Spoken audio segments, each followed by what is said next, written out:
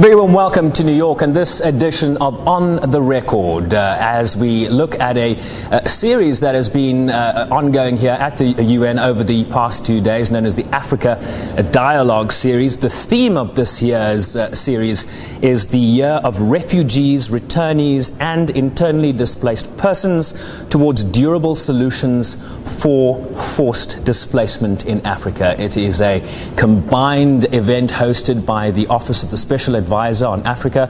Essentially, that is the leading secretariat office as it pertains to issues on Africa and the African Union. Let's listen now to some of the views and positions of some of the important stakeholders that have been participating in the series. We have what we could be called a solidarity deficit. Multilateral decision-making processes, policies and programs that should be skewed towards the needs, views and priorities of Africa are not quite there yet. This is evident in our prevailing approach to those who have been forcibly displaced by violence, emergencies and disasters. The vast majority, over 80%, are hosted by developing countries, 1/3 in Africa. Many rich countries, meanwhile, have been reluctant to accept significant numbers. Refugees and displaced people is to prevent them from having to leave their homes. That means tackling root causes, poverty, conflict, discrimination and exclusion of all kinds. The 2030 Agenda for Sustainable Development and the African Union's Agenda 2063 are our roadmap. Both agendas are aligned around the people-centered and planet-sensitive transformation. Eradicating poverty is their overriding priority. We are working closely together to mainstream these agendas into national development plans and to operationalize the Global Compact for safe, orderly and regular migration to help countries reap the benefits of migration while securing the rights of migrants. As more and more people cross an increasing numbers of interstate borders and maritime zones in search of security, jobs, and a better future, the need to confront, assimilate, or expel foreigners strains political systems and collective identities. But in Africa, warmly welcoming people from other shores and lands, even with limited means, has always been a key characteristic of African genuine humanity and compassion, our Ubuntu. So to discuss further the issue of refugees, forced displacement and other issues pertaining to Africa as we move closer to May 25th, which is of course Africa Day, I am now joined by the CEO of the African Union's development agency, NEPAD, no stranger to these parts of the world, Dr. Ibrahim Mayaki. Dr. Mayaki, warm welcome back to the United Nations. Good to see you. Thank you for inviting me. So I want to start with a housekeeping issue, right? You've been billed as among the keynote speakers at this Africa Dialogue series. I attended a media roundtable this morning and your absence was noticed. Is there an issue? Is our perception correct that there is some sort of issue between the AU Development Agency, NEPAD, and the Office of the Special Advisor on Africa? And if not, correct me so. What's going on? Absolutely not. It's just a question of miscommunication and conflicting agendas. But I can reassure you if you want to be reassured. But the Office of a Special Advisor for Africa is held in high esteem by the African Union. As you know, there is a memorandum of understanding between the African Union and the United Nations. And in the implementation of this MOU, the Office of a Special Advisor has a critical role to play. Mm-hmm. And our interaction with this office is opportune, beneficial, positive. There is absolutely no problem. But you haven't been showing up to some of their events. Why is that? Well, because I had commitments also with ECOSOC on a very critical issue, which was regional settings. That's the Economic and Social Council. The UN development system is going through a reform.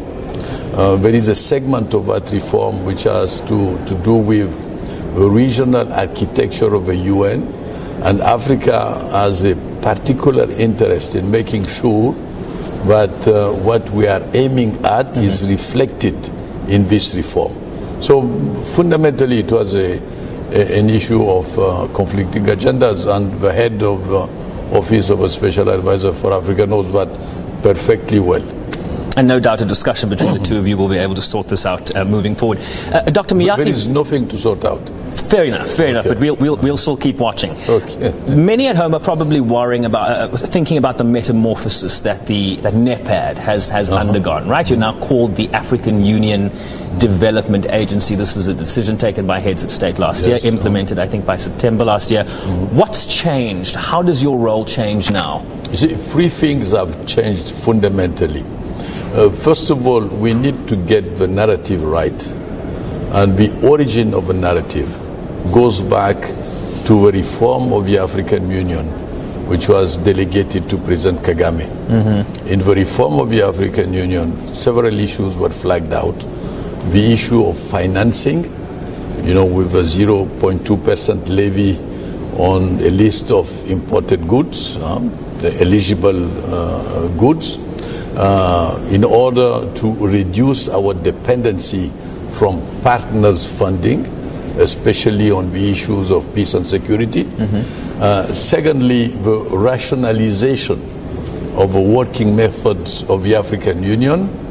And thirdly, a better division of labor between the African Union Commission, the Regional Economic Commission, and what would be a Continental Development Agency. Right.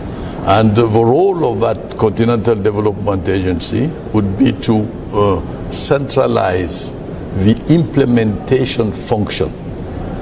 And the role of the African Union Commission would be to define the strategic guidelines on issues of development, peace and security and governance. So we are the product of a reform which aims at rationalizing the AU and providing a better division of labor. But NEPAD was maintained as a brand because, as you know, that brand has been a very positive one all along these years. It's just not so new anymore. That's the only problem with that brand. Yes, it's not so new, but things that are not necessarily new but have been working positively can be maintained.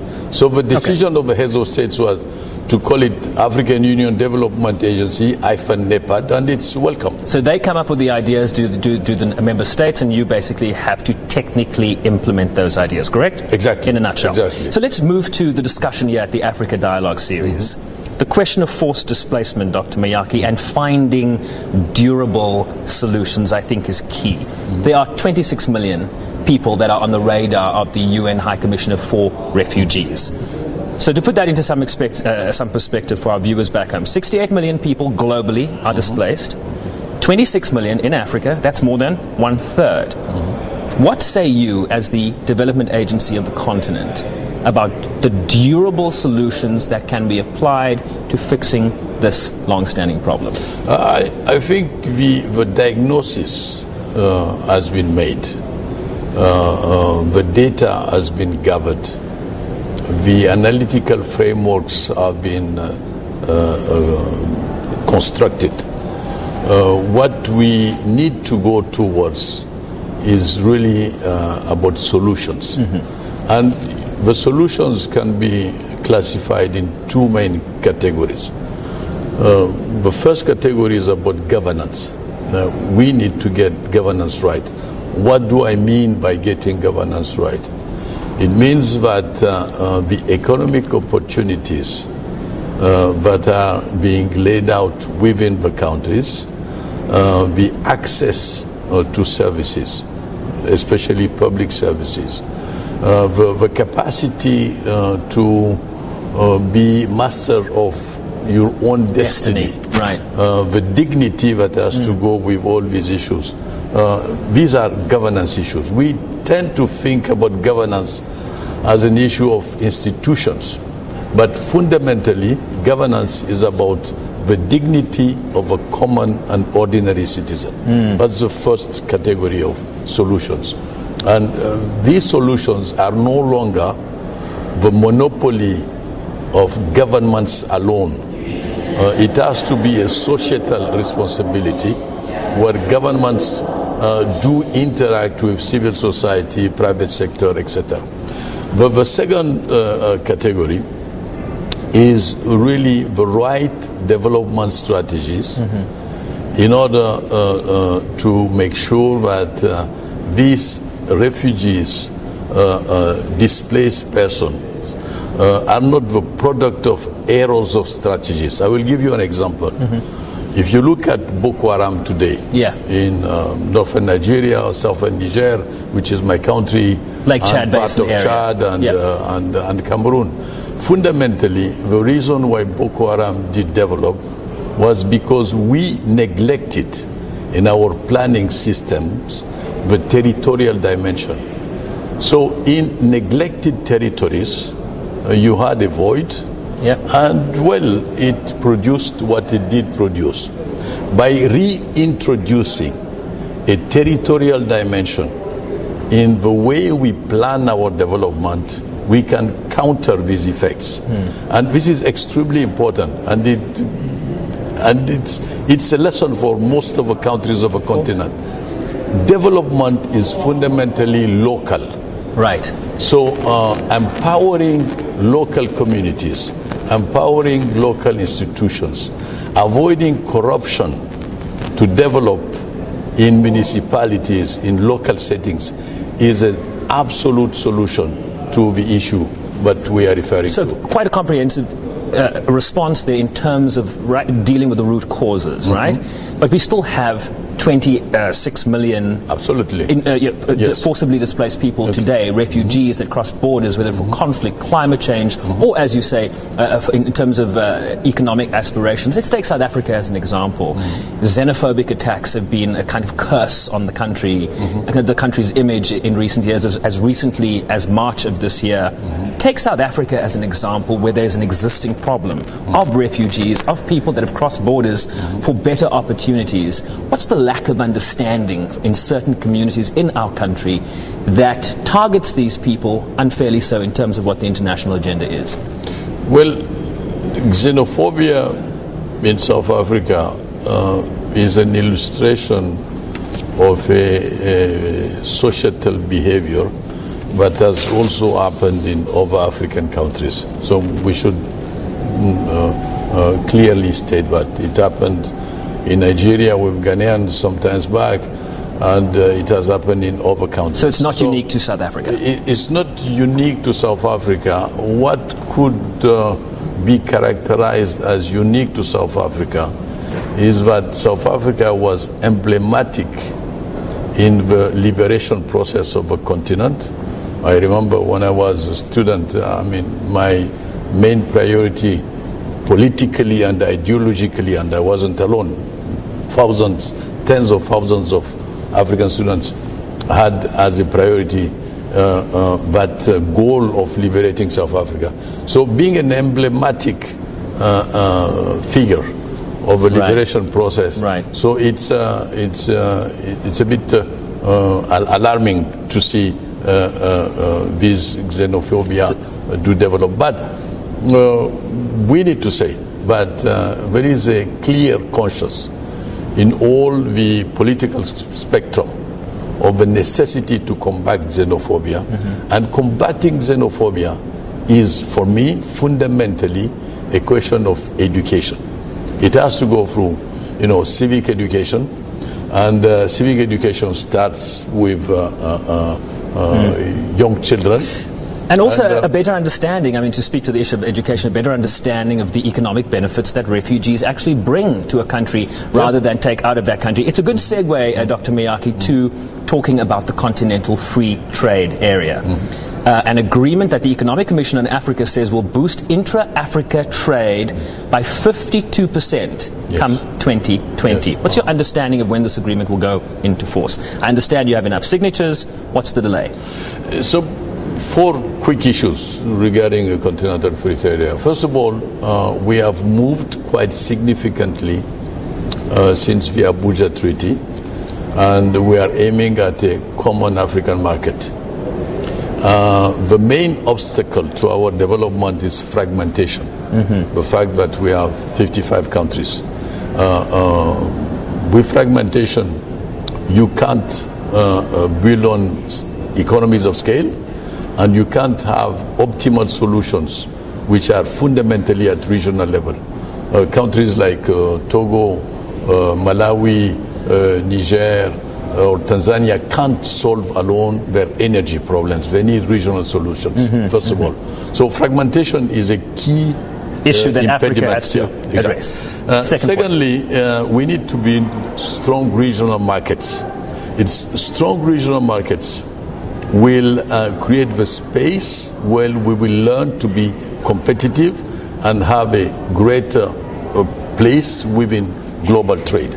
So building regional markets is very important. Thirdly, once we go beyond regional markets and we connect regional markets, that's where we have a continental free trade area.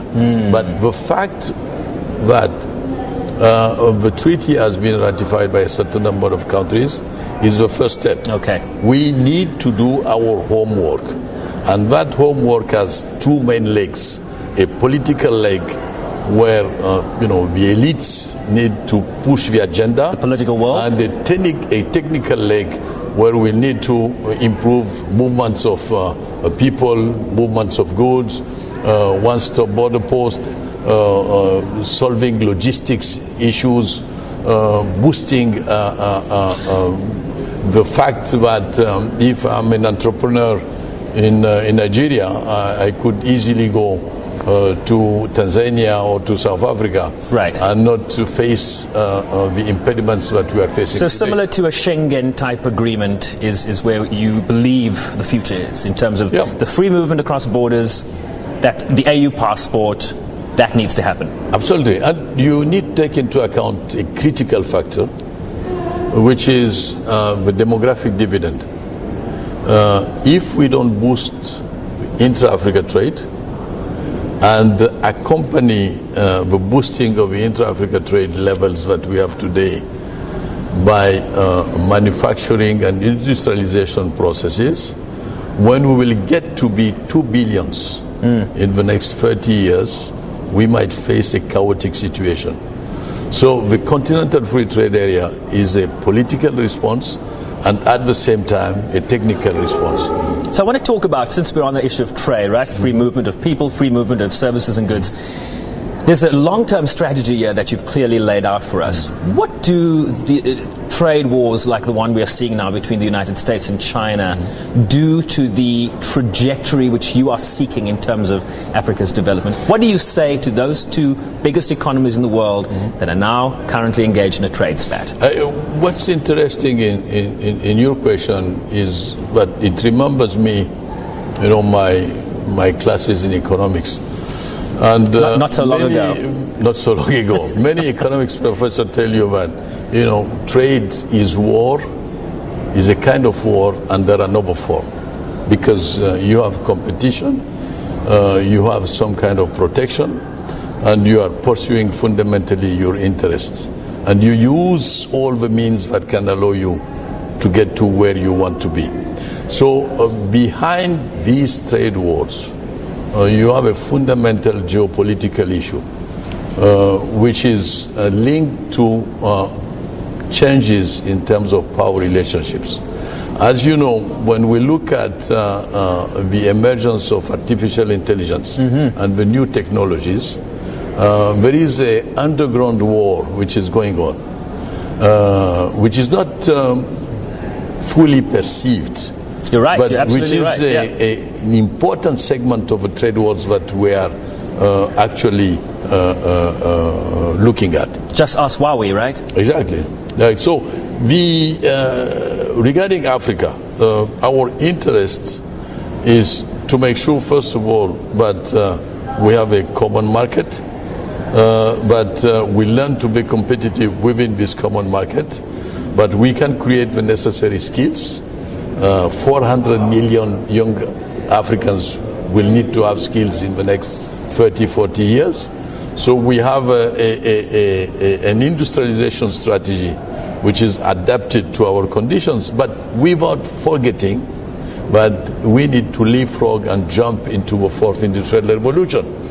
So putting this puzzle together needs a united Africa. Let me jump to another issue. You wrote this week, Dr. Mayaki, an article titled "Putting Africa's Secondary Cities First," which came on the back of a quality of living city ranking that placed Africa's top city, Port Louis, Mauritius, at number 83 out of 231 cities. Durban is at 88, that's the best ranked South African city. Cape Town, 95. Johannesburg at 96. What's the critical message? What's the takeaway from that ranking? What does Africa need to do? There are three takeaways. The first one is our rate of urbanization is very strong, but we shouldn't focus only on the rate of urbanization, because many of our urbanized areas are somehow ruralized urban settings. So that's the first point. The second point is that the boundaries between urban and rural are shifting. They are not as clear as before. Sure. So there are a sizable number of secondary cities where we need to think in terms of development strategies. So we cannot rely only on trying to tackle the challenges that we face in the big cities. In Johannesburg, right. We have to think about East London and Port Elizabeth. We need to really focus on secondary cities.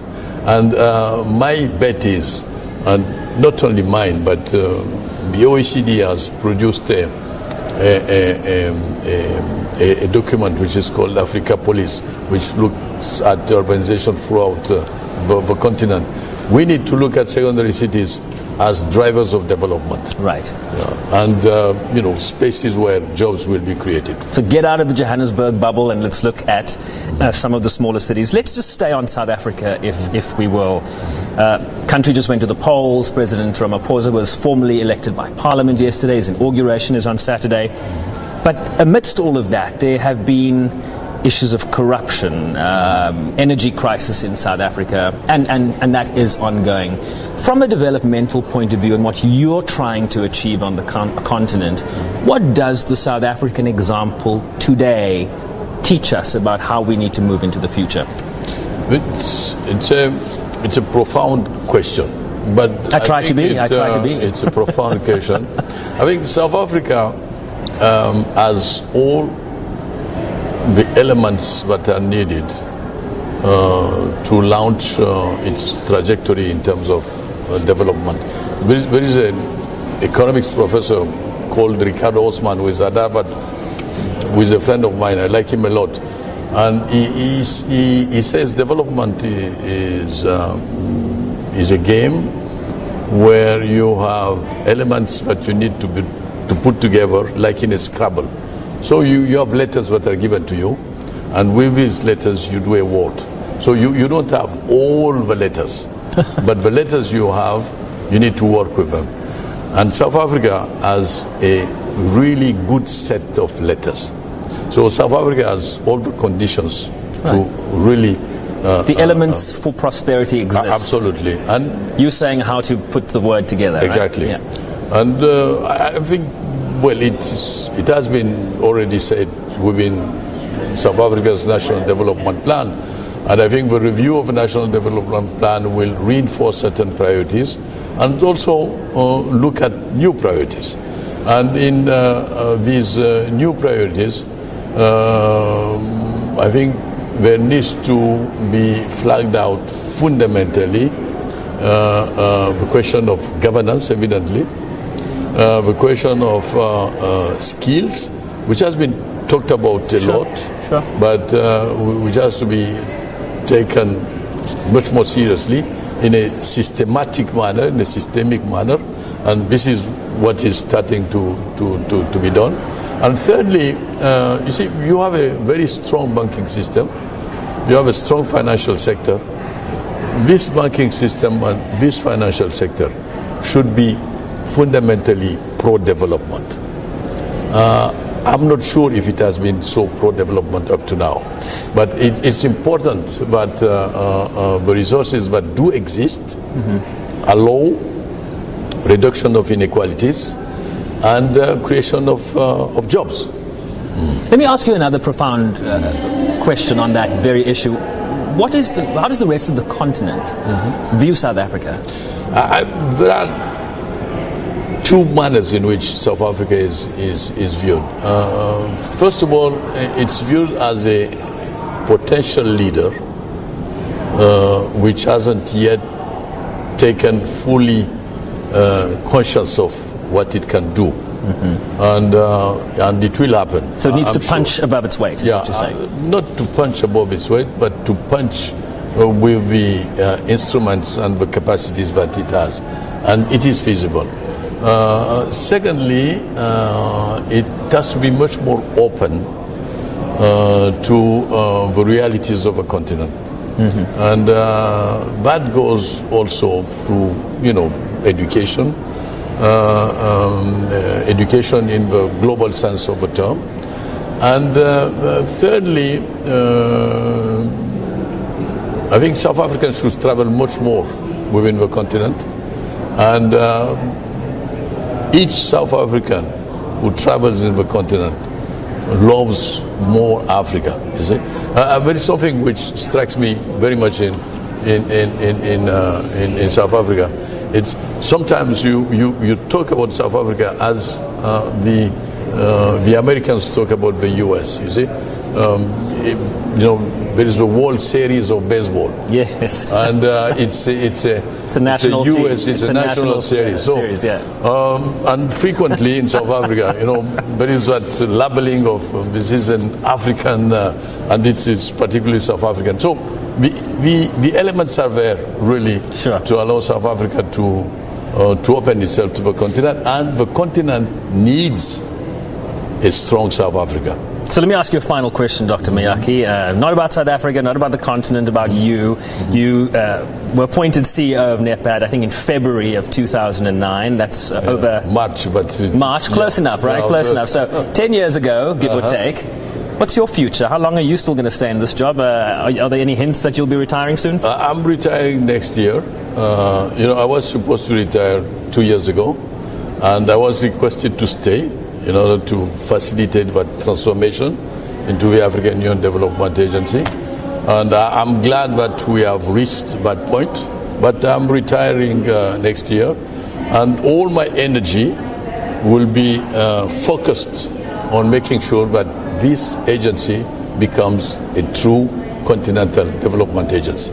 So in a nutshell, there'll be a vacancy at the African Union Development Agency. And you are called to compete for it. Dr. Mayaki, good to see you, sir. Thank you. Thank you very much indeed. Thank you. Dr. Ibrahim Mayaki is the CEO of the now rebranded African Union Development Agency / NEPAD, but as I said, not so new anymore. This has been a live edition of the Roundup, live here from the United Nations in New York. Thank you for watching.